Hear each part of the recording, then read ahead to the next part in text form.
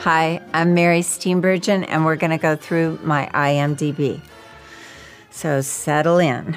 Okay, do you remember your first credit? I would imagine it's the movie Going South. This was a huge thing in my life. I was from Arkansas, and then I went to New York, but then I got nowhere fast, and I was a waitress for 6 years, and then a casting director saw me in a show at the Manhattan Theater Club, and so I went in and had a meeting. I said, "Are you casting anything in particular?" And she said, "I am. I'm casting a movie called Going South that I'd love to get you in on, but it's really well-known actresses or very beautiful models." And I didn't fall into either of those two categories. And as I was leaving, I hear a voice saying, "Are you waiting to see me?" And I realized it's Jack Nicholson. And Jack Nicholson at that time was a huge star. The biggest star, because he had done Cuckoo's Nest. There was nobody bigger than Jack. So I just kept my head down, and I said, "No, I'm not waiting to see you." And he goes, "Why not?" So he walked over to the desk, picked up a script, handed it to me. He just kept me reading and reading, and we read every scene in the movie like 2 or 3 times. And he goes, "I want to direct this movie, so you know what that means, don't you?" And I said, "Yes," but I didn't have a clue what that meant. Everybody in Hollywood said there's no way he's going to cast an unknown person as a lead in a movie when he wants to direct. And so several days later, when I was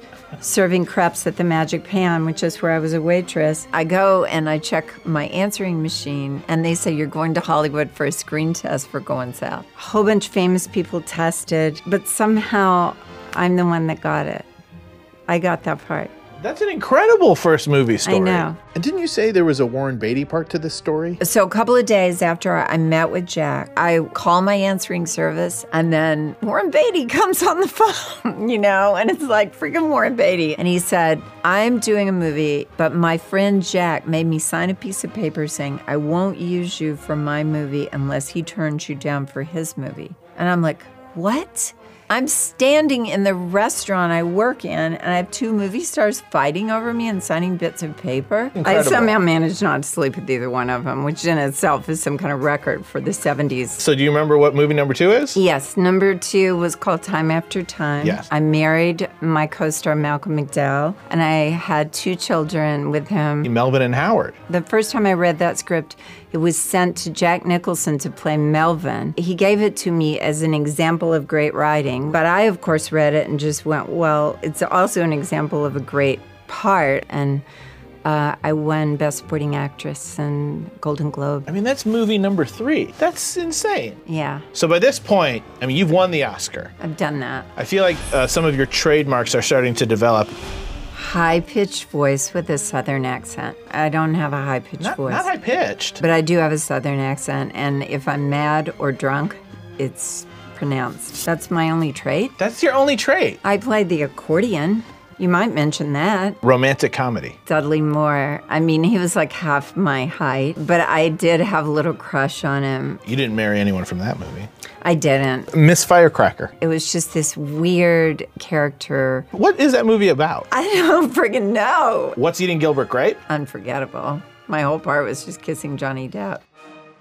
Pontiac Moon. Pontiac Moon was a big deal to me because I did marry another actor, and that would be Ted Danson, who I still am married to all these years later. Nobody's Baby. The best thing about that movie is you will never know that's Gary Oldman. It doesn't look like him. It's amazing. You know what? I don't think I knew what Gary Oldman looked like until 5 years ago. He's a transformer. Elf. Sitting there looking at Will in an elf suit and trying to eat spaghetti with maple syrup and not laugh. It was just extraordinary. Step Brothers. Step Brothers is the pinnacle of my career.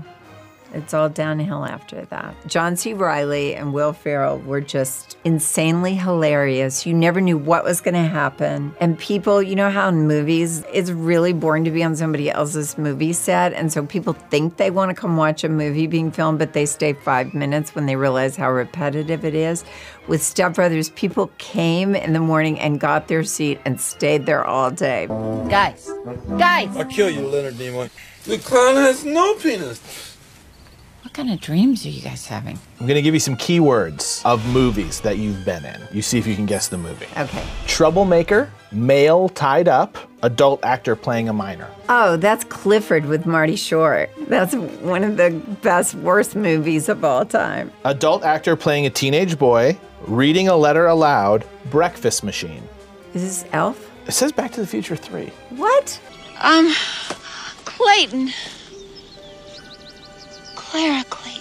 Four Christmases. Dwight Yoakam played my boyfriend, and I think we made out a lot, and I made out a lot as characters, of course. I thought that went unsaid, but Okay. if you feel the need to say it. I know, it's weird that I said it. The Open Road? The Open Road was a film, it's about the openness of the road.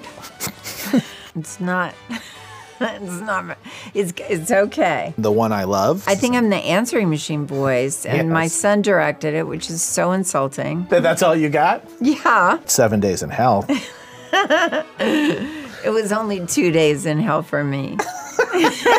Curb Your Enthusiasm. We're playing Ted and Mary. On the show, we're now divorced, and it's really crazy how many people believed that. I had friends call me and say, tell me it's not true. And I went, it's not true, and you're an idiot. The wonderful Last Man on Earth. It still hurts to talk about it because I don't know. They say it's over. I will always be slightly in mourning for it. And if anybody out there wants to just start it back up again. Oh, you mean like a call to Netflix or Amazon to do a few more seasons? Or at least, do that.